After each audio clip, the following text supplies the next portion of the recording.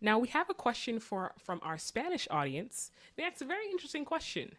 How do we combine correctly modern medicine and medical missionary work? Modern medicine is based on allopathy. Allopathy is when you fight a disease with something that will eliminate it. For example, if you have a bacterial infection, you fight it with antibiotics. Your methodology is to get rid of the pathogen.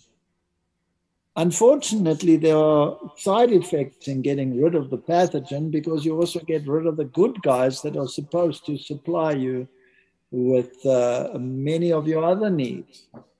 So if you take chemotherapy, for example, chemotherapy kills cancer cells, but it also kills healthy cells.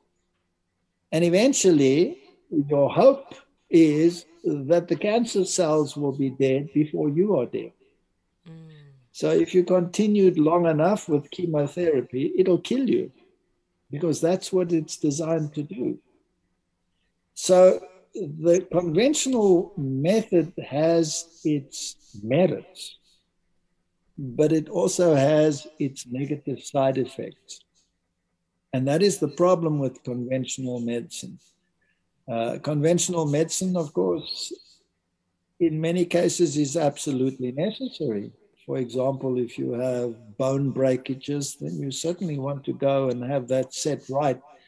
Or if you have particular problems that need to be eliminated and cut out, then that is the way to go. But most of the diseases that we have in the world today are lifestyle diseases. And you know, the medical world is not geared to treating lifestyle diseases. The medical world is there to treat the symptoms, never to treat the cause. In fact, the medical world is discouraged from even asking what the cause is. They just treat the symptoms. And it is a symptom, a drug, an outcome. But the drug always has a side effect as well. And if you don't believe it, then take any drug that is prescribed, take out the pamphlet and read the side effects. 90% of the time, if you believed what it says on those side effects, you'd never take the drug because you're convinced the drug is going to kill you. Even something as simple as paracetamol, just have a look at that and see what the side effects can be. You'll be astounded. So that is why naturopathy is a very, very sound alternative. Now, if you have to weigh the two up, the healthiest alternative is naturopathy.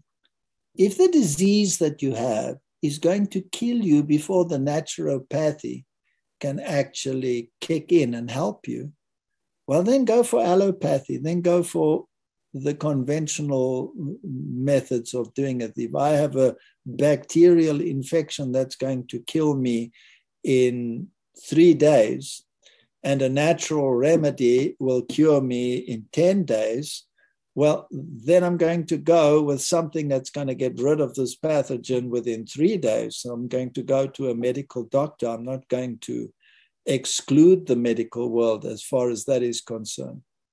But if I have something other, like a lifestyle disease or whatever, or a flu or something like that, where a natural remedy can help my body to get rid of it without putting other burdens on my body, then I go the natural way. So I would never say get rid of the medical world entirely. It has its place. But generally speaking, the natural way is the better way to go, because it will not burden the body as you proceed through the healing process. Thank you, Professor Fight. So we have to finesse the balance and also use wisdom Yes.